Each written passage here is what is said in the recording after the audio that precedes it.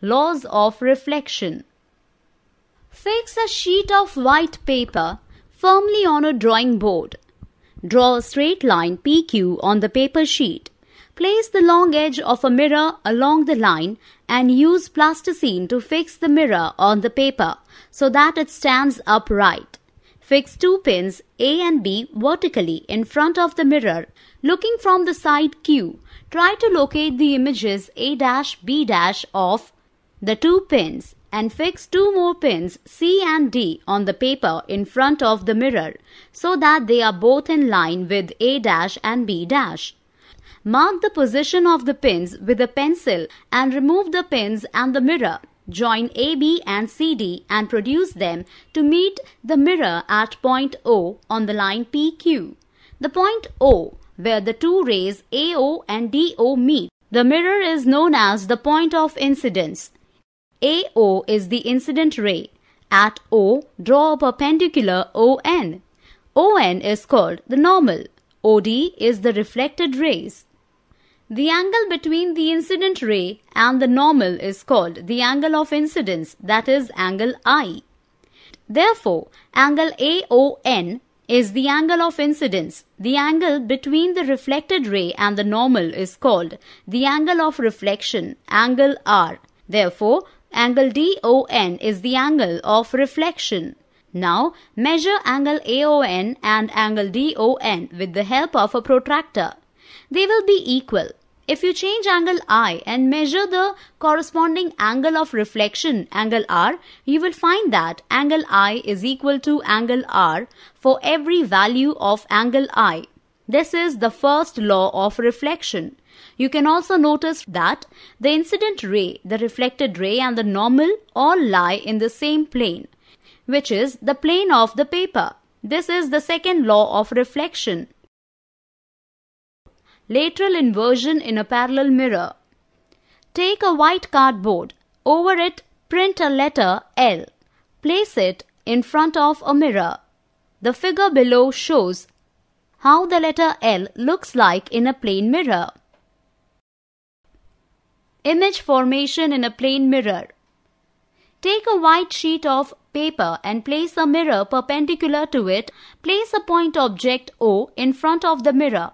From point O, rays of light will travel in all directions. The diagram shows only two rays marked OA and OC, which enter the eye after reflection from the mirror. The reflected rays AB and CD appear to come from the point I behind the mirror. The reflected rays AB and CD appear to come from the point I behind the mirror. The eye sees the reflection of the point object O at I in the mirror. The image appears to be inside the mirror and cannot be obtained on a screen. Such an image is called a virtual image, so all plane mirrors form virtual images. The position of the image I can be located by producing the rays BA and DC. They meet at the point I. If we measure the distance OP and IP with a scale, we will find that they are equal, that is OP is equal to IP.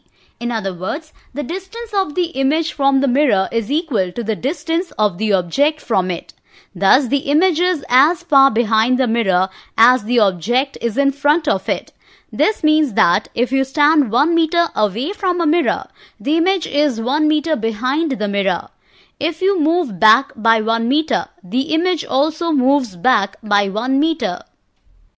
Construction of a kaleidoscope. Materials required. 1.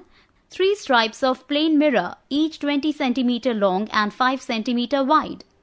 2. A piece of white chart paper. 3. Few colored beads or pieces of broken bangles. 4. Fevicol, scissors, tapes. Procedure. Cut a rectangular piece of paper 25 cm long and 16 cm wide from a white chart paper. Apply gum on this paper and place the mirror side by side lengthwise, keeping a gap of about 3 mm between two consecutive mirrors. Gently fold the paper to form a triangular tube of mirror with the reflecting surfaces facing each other. Use the tape to keep the shape fixed. Take a clear or transparent plastic pouch and put some colored beads inside the pouch. Attach this pouch to this end of the tube by using tapes. Cover the other end of the tube with a piece of white chart paper and make a hole in it. Your kaleidoscope is now ready. Look through the hole and rotate the kaleidoscope. You can see beautiful hexagonal patterns.